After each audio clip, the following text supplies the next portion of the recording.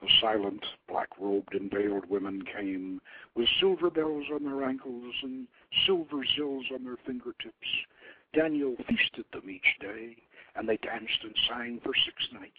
They danced the dance of courtship, the dance of marriage, the dance of mating, the dance of conception, and the dance of birth, and the dance of destiny. And they sang a song for each dance, but not a word would they speak to anyone.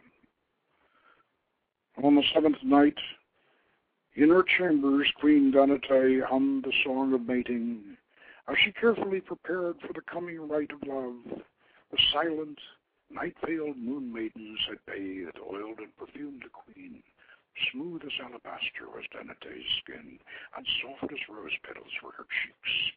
Sacred symbols and magical formulas had been painted on her breasts and belly.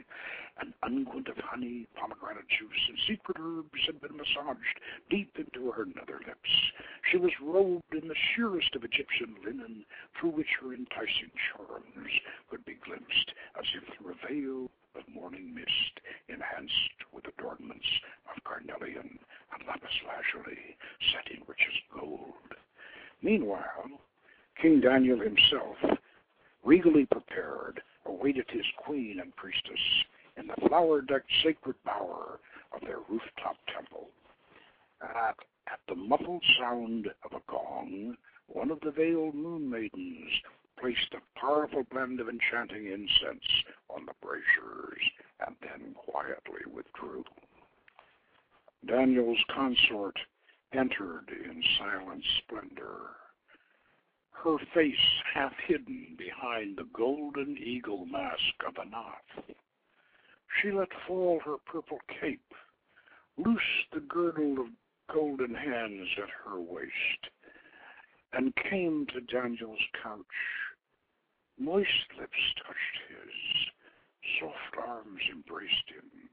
She caressed his loins and found him ready, and as he entered her body, he breathlessly whispered the litany of the sacred marriage rite. With this golden gift I wed thee, with this draught I plant my spark. The floodgate of his passion opened within her.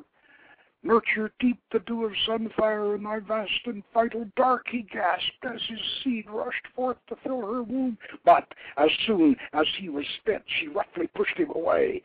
With a mirthless laugh of triumph, she ripped off the mask, revealing the blazing eyes of the warrior goddess herself. Daniel fell back, dazed, depleted, paralyzed in shock. He was like an old man, powerless and aching in every bone. Now, Daniel, live out your life and count the empty years, Aqhat said. She donned her cloak, with a swirling motion transformed herself into the giant she-eagle, and with an explosive beating of her great wings, she sprang up and away into the starry night. As he lay dazed and trembling on the nuptial couch, Daniel tried to convince himself that it had been an evil dream brought on by the narcotic fumes of temple incense, for that's how they used the kith in those days. With the tinkling of silver bells, Queen Canaanite herself entered and came to him. She too kissed and embraced him, and though her lips tasted of honey and her hair smelled of jasmine, he did not respond.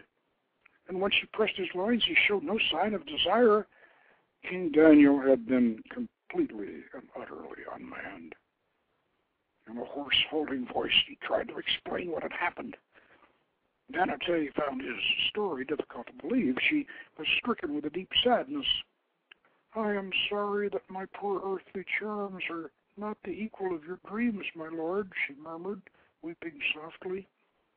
She rose to leave, but with her movement the bedclothes fell away, and she gasped in surprise as an eagle feather nearly 2 cubits in length fell at her feet.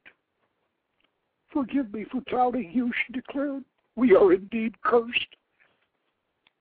With only 10 days remaining until summer solstice, Daniel grimly rededicated himself to Baal in a 7-day fast. And during this vigil, he stayed alone in the rooftop temple, offering up sacrifices and prayers in the hope of lifting Anath's curse. And finally, on the night of the seventh day, Baal's image appeared to Daniel in a laver of water. "Canaanite will indeed bear a son," the god whispered. "I will see to that." And just before dawn, in the royal bedchamber below, Queen Canaanite was brought back from her dreams by a touch on her shoulder. She opened her sleepy eyes to behold a bearded face half hidden behind the golden ceremonial mask of Baal. Daniel's wife smiled and held out her arms to welcome her lord. She was eager to yield, but instead of the familiar caresses she expected, larger, stronger hands explored her body. Intoxicating fire flowed through her veins at his touch. She opened to his thrust like a blooming flower, once, twice, thrice. She was deeply invaded until the seed was cast within her. Canaanite gasped in awe. "My lord, you have become a stallion!" He laughed. "I've always been a stallion!" And so saying, he doffed the ritual mask, showing her his flashing eyes, his horns, and a nimbus of glory about his head. "The son born of this our union shall be an instrument of the gods. Take comfort in that, for his life will be short," Prince Baal told the amazed queen. Having accomplished his purpose, the cloud rider clapped his hands and vanished in a flash of lightning and a roll of thunder. The next morning, the Kotharat silently made ready to depart. When the sisters were all mounted on their donkeys, and their high priestess was seated in her sedan chair, the great lady lowered her veil and spoke to Queen Canaanite and King Daniel for the first and last time. "A male child will be born to you, a plaything of the gods, but his heart is with the moon, and he will come to us one day." Canaanite was soon with child, but she concealed the truth of its patrimony and Baal's dire prediction from her husband. She hoped that ignorance of his true parentage might keep her son from following his destiny in this meeting in early doom. In keeping with his divine origin, the Prince Aqhat of Bashan was born upon the very day of vernal equinox, on the occasion of the new year and the annual sacred marriage rite. King Daniel officiated at his son's formal dedication to Baal-Hadad, whose warm sun and gentle rains yearly germinated the fertile fields. And for this was the future king's traditional responsibility to the land he would rule. The lad grew to early manhood straight and tall, in a time of peace and plenty, and he was the joy and the pride of his indulgent parents. Only his older sister attempted to restrain him with prudent advice, which he always lightheartedly ignored.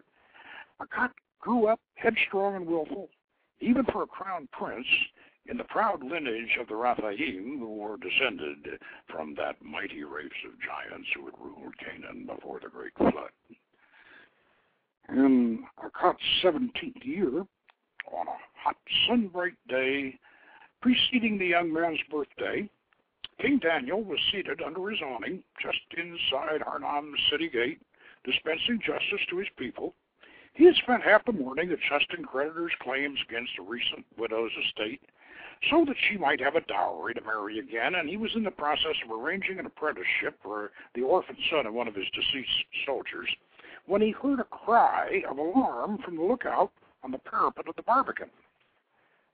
Daniel adjourned his court and climbed aloft to see for himself what the commotion was all about.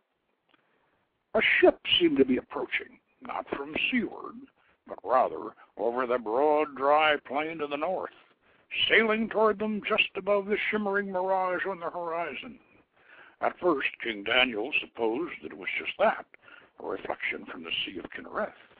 But as the purple-sailed vessel drew closer, the king was forced to accept the reality of an ingenious craft that was part boat and part wagon. At the helm stood a dark-bearded giant dressed in the scorched leather of a blacksmith. He was none other than Kothor, the craftsman of Mount Zaphon. With the skill of a master mariner, he brought his sailing wagon around, luffing the sheets to stop just outside the city gate. King Daniel, young Prince Aqhat, and all of their retainers came forth and fell on their knees before the god of invention and progress. "You honor our house, great Kothor," Daniel declared, "and your land ship is a marvel." "But how do you sail over rocky ground?" Aqhat asked, still kneeling. "A question well asked. Actually, I've devised a way to make it fly. But people are not ready for that yet," the god replied. "My heavenly colleagues don't even think people are ready for the wheel," he added under his breath. "And you must be the lad Aqhat." And Kothar said, and he motioned for the young man to rise. Aqhat stood up to his full height and looked the god square in the eye without blinking. Kothar smiled as he took measure of the young prince. "You'll do very well. Now, Daniel, before I join your family at table, you and I have matters to discuss in private." When the king and the god were alone in the rooftop temple, Kothor informed Daniel of Aqhat's singular patrimony and his heroic destiny. Daniel was gripped by a mix of conflicting emotions. Was he to lose his only male heir? Who would assume the continuance of his line? Without a strong young prince ready to take the throne, the kingdom of Bashan would be ravaged and sundered. And Daniel grew old and enfeebled, but the king was awed by the discovery that his son would dwell with the gods in song and story down through the ages. Kothor put a strong hand on Daniel's shoulder. "We must tame this heavenly pitch of war, or humankind is doomed to rut and slaughter like the beasts for all eternity. Having suffered her wrath, you, above all men, should know this, Daniel." "Well, would you give my son your blessing, your counsel?" "My blessing, yes. But he must not know of his origin or the nature of his quest. He must go forth as an innocent, armed with the magic bow and arrows I shall give him tomorrow on his birthday." "The Noth will destroy him," Daniel protested. "Oh, perhaps, but in so doing, she will come to the end of her evil power." Kothor would explain no more. He and Daniel went down to the feast, where the god became delightfully drunk and entertained them, all with magic tricks and a ribald story about Father El's romantic liaison with two wenches on the seashore, whom El had seduced by roasting a pheasant for them. The next day, after the fertility dance, in which the celebrants wound colored ribbons around the Asherah pole, followed by the solemn ceremony of the sacred meal, Kothor ascended the dais and brought forth from his cloak a magnificent laminated bow of ash, horn, and sinew, together with a fine quiver of 5 arrows. Each bronze-tipped shaft was fletched with feathers of a different color. "This bow and these arrows are my birthday gift to you, Prince Aqhat," the god declared. "But with them I charge you to hunt only the creatures of the air and only the meat-eaters among them." "I thank you with all my heart for this wondrous gift, divinity," said Aqhat. "But what is this strange injunction you impose?" "Eagles, hawks, ravens, and vultures are not good to eat." "Well, as a huntsman for the gods, your task shall be to thin the ranks of these birds of prey, so that the plump fowl and lovely songbirds will prosper in the land. That is Father El's pleasure and Mother Asheroth's desire," Kothor replied, and he would say no more on the subject.